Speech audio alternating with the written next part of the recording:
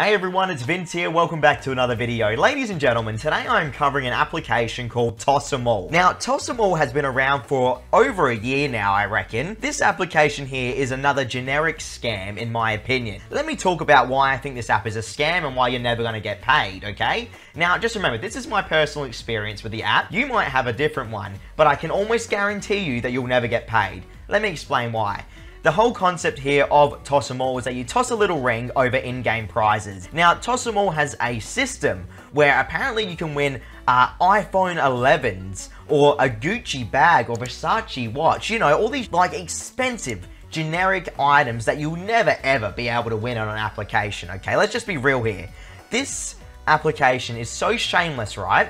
They're offering up to $400 fake PayPal currency. The minimum cash out is $200. And get this everyone, they have a lucky spin system where apparently you can win various items and money. But the absolute cream on the cake for this app is that they have a fortune bottle system where apparently if you merge enough bottles together that you collect through your gameplay experience, they're apparently going to give away 17,000 of fake currency per day between the users that collect enough of these bottles to turn them into like a magical bottle that allows you to earn this split revenue. You cannot make this garbage up, everyone, okay? They also have a lucky scratch system as well, which is absolutely a joke. And to make every matter worse here, the closer you get to the $200 cash out reward, you get diminishing returns. So towards the start, I was earning 60 of the fake currency, 40 of the fake currency, and then all of a sudden I'm starting to earn 50 cents per level. How pathetic. And mind you, it kept getting lower and lower. I just ended up rage quitting at around a level 130. Every level plays an ad, so I've watched over 130 ads easily on this app to get you this footage. Please stay away from this app. Do not waste your time. You don't need to even bother